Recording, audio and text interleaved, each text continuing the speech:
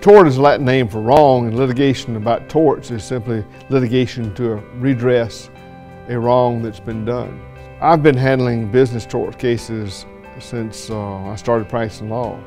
First couple of years, that's mostly what I did. Many disputes about business involve not just a breach of contract or a misunderstanding, but affirmative fraud, deliberate cheating. That's what's called a business tort. When one corporation sets out to cheat another, or individuals do that. We've handled a lot of cases involving breach of trust, where trustees cheated beneficiaries. We've handled accounting fraud cases, where accounting firms cheated their clients. Clients who have a business dispute that they think may involve fraud or cheating need to very carefully consider whether the lawyers they're talking to know how to try cases.